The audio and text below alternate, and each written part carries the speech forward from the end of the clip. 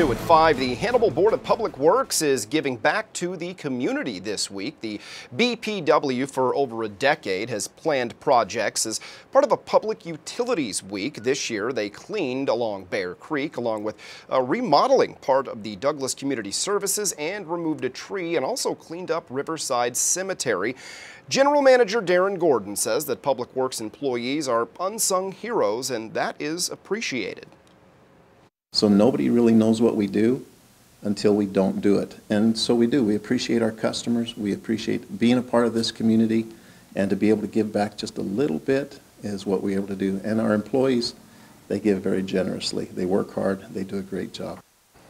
And Gordon says that the Board of Public Works also teamed with employees from General Mills for some of the projects as well.